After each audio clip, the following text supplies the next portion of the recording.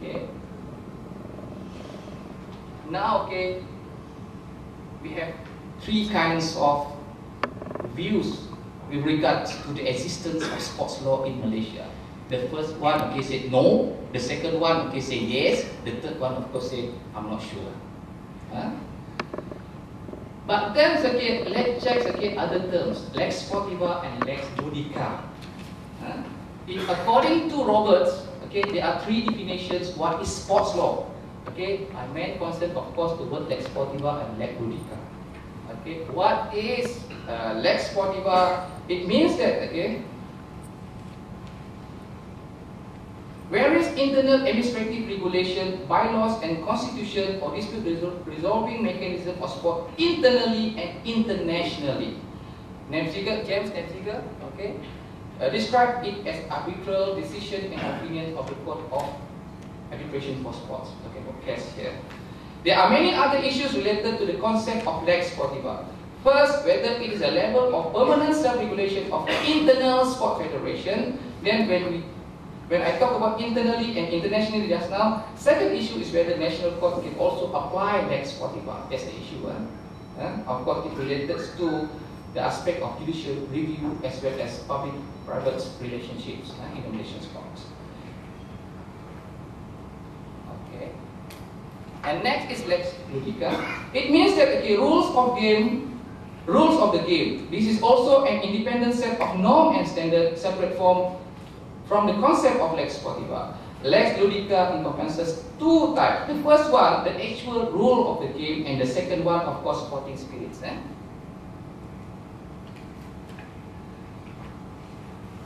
Both lex sportiva and lex judica are internals. For international sports law, discussion is more difficult. International law deals with the relation between states and global sports law. Okay? By contrast, can be provisionally defined as a transnational autonomous legal order created by the global private institution that governs sports. The distinction between international and global sports law is fundamental, which needs different forum, but very important to identify contractual relationship from the international perspective. This one happens precisely when we talk about the appointments of Tan Sri Musa. It's a clash, conflicts between international sports law as well as global sports law, as well as the private governance network in Malaysia. I mean, with the so-called strong decision. I don't want to discuss this one so sensitive. You know, okay? I know that's enough. Alright. What is the first Malaysian article on sports law? It's not sports law, sports and the law in 1989. Remember that Edward Grayson came up with the book, the first published book in 1988, 1 year after. In 1989, based on one article published by the late federal court judge Datuk entitled "Sports and the Law with Special Emphasis on Hockey." Was the precedence of the hockey?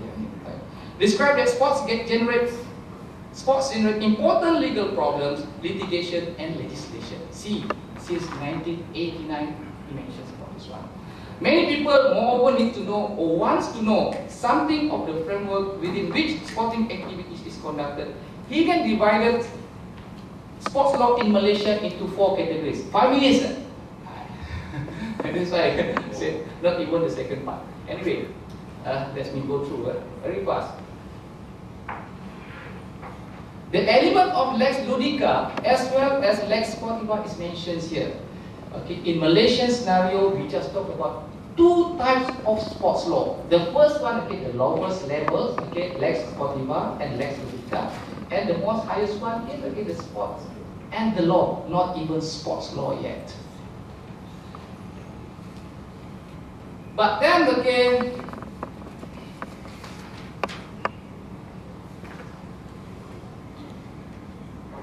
I believe that again there is a civilizing process in the Malaysian modern sports.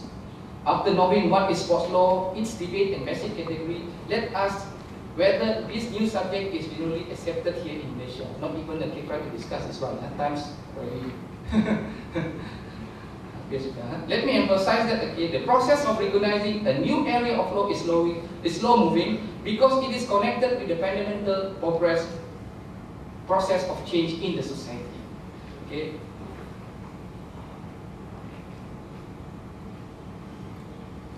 I just want to emphasize that the process of recognizing a new legal category in Malaysia or sports law, has been categorized as slow moving because it signifies the occurrence of the fundamental change in the society. If you know that the civilizing process in the Malaysian modern sport is divided into 3 stages. The first one, pre-colonization, colonization and independence. Of course, I'm not going to discuss whatever been discussed by Professor Kim. But what I want to emphasize here, that the brief history in Malaysian sports scenario very highlights that the law as a reflection of a civilizing process had an instrument effects on the birth of modern sports and its governance. See, since the colonization period, there are many cases related to sports. Whether we realize it or not. And then, the tricky one. Government also considered sport as public, and thus government want to take the responsibility for its promotion and development. As you can see, there are a list of legislation related to sports in Malaysia. I'm not going to discuss this again. This legislation confirms state control over sport organization in Malaysia, which is very good. For example, the word sport is served under SDA. In general, sports mean leisure and entertaining activity. But SDA 1997 gives sport and game a special declaration. Such declaration gives status to sport and game as well as its governance. And congratulations actually goes to the Sport Commissioner Office for working very hard to ensure a list of identified legal sport and games under SDA is always updated. Now we have 51, yes I know, 51 legal sport and game in the first schedule. Lawful sports and game may acknowledge the protections of law as a matter of right and privileges. I have only 2 minutes left. There, right. Let's go through. There are more cases with regard to sports. You can see here. All this compilation going to be published inshallah next year. With sports law cases and materials. More court cases in sports. And then second part. Alright, now we go into second part. 1 minute left, right? Sport contracts. Starting block or finishing line. My part is very general in nature, not into terms and conditions because that one we're going to discuss by professionals.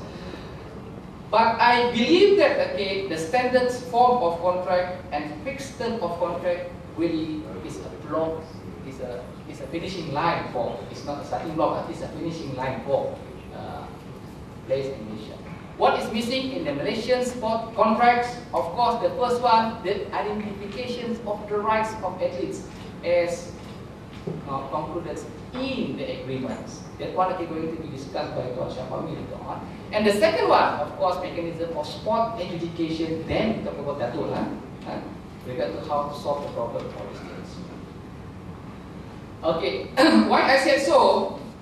I'm not talking about who is professionals, as I believe all of you knows about this. With regard to cases related to it, we just keep.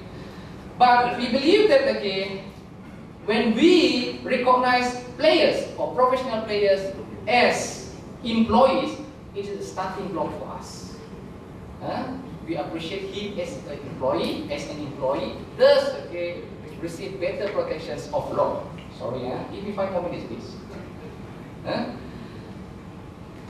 However, you know that when we talk about players' contract, it defines terms of the relationship, obligation and duties. Before this, we talk about contract which is so individualized, plus control test by the common law, consider the finishing line for players as well. You know what is control test by common law? Which mentioned that the club has greater right to control work